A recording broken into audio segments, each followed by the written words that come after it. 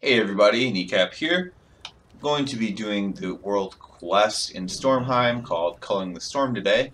From Dalaran, I'm going to take the flight path, the Shield's Rest in Stormheim. If for some reason you still don't have this flight path, you're just going to want to come up here and you will literally have to swim across or water walk or your best way across water. And you're just going to want to go to the eastern side and grab the flight path here. So let's take off and I'll see you there.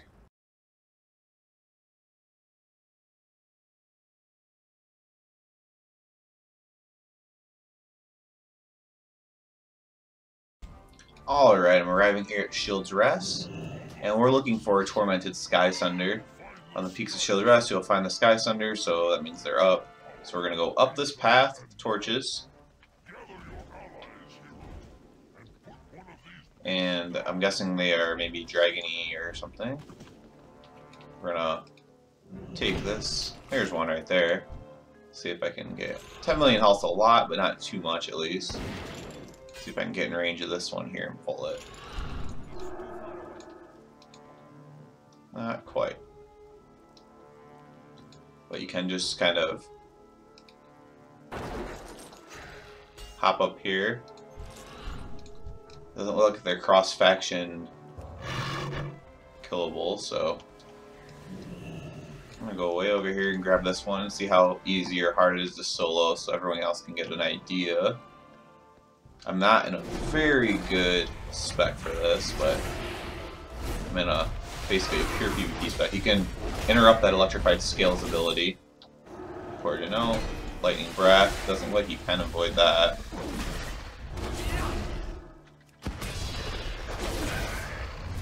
Definitely hitting a little bit hard. Let's see if they're stunnable. They are. That helps a lot. Lightning breath. Do you have divine purpose product?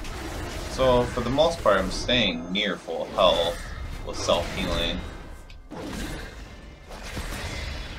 So that wasn't too bad. I'm 867 is ret, so you can definitely do it if you're anywhere near that and can self-heal a little bit there. I didn't have to use any defensive cooldowns either, so that obviously is going to give you a little bit of room to wiggle there. Just make sure you interrupt electrify scales.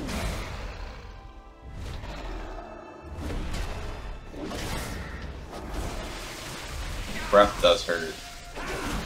I'm going to pop a defensive on this one.